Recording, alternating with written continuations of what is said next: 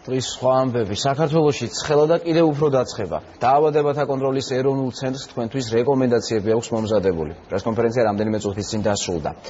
დეტალები ინგა შანიძე მიცის.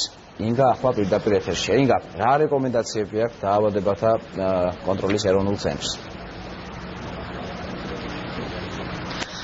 ქრონიკა, მაღალი ტემპერატურის დროს განსაკუთრებული რისკის ქვეშ არიან ბავშვები, ხანდაზმულები და ქრონიკული დაავადებების მქონე ადამიანები. დაავადებათა კონტროლი გასცემს სხვადასხვა რეკომენდაციებს თუ როგორ უნდა მოიქცნენ მოქალაქეები მაღალი ტემპერატურის დროს. ამირან გამყრელიძე საუბრობს, რომ განსაკუთრებით ყურადღება უნდა გამახვილდეს, როდესაც ტემპერატურა არის მაღალი და მოქალაქეები უნდა შეეცადნონ, რომ იყვნენ შენობებში და თავი დაიცვან მაღალი ტემპერატურისგან.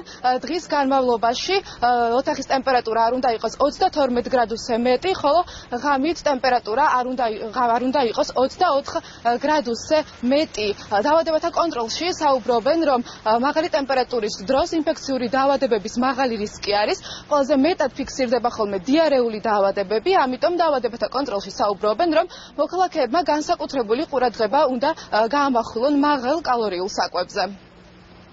არის გარკვეული რისკი მთელი რიგი ინფექციური დაავადებების გამწვავების ან წარმოშობის. ძირითადად ეს არის დაავადებები, რომლებიც გადატანა ხდება წყლის მეშვეობით და ასევე დაბინძურებული საკვების მეშვეობით. ასევე მესამე კომპონენტი შეიძლება იყოს მოგეცნობათ მწერებით და სხვადასხვა კოღოებით და ტკიპებით გადამტანი დაავადებები. ამასთან მიმართებაში, რა თქმა უნდა, შესაბამისი პრევენციული ღონისძიებები უნდა ჩავატაროთ. პირველი, ვერიდოთ თუ არ ვიცით, თქვათ, ისეთი სასმელის ან საკვების მიცემად მიიღებას, რომელიც შეიძლება იყოს დასნებოვნებული. განსაკუთრებით ამ შემთხვევაში, მოგხსენებათ, ეს არის კრემიანი საკვები, სხვადასხვა, თქვათ, მაღალკალორიული საკვები.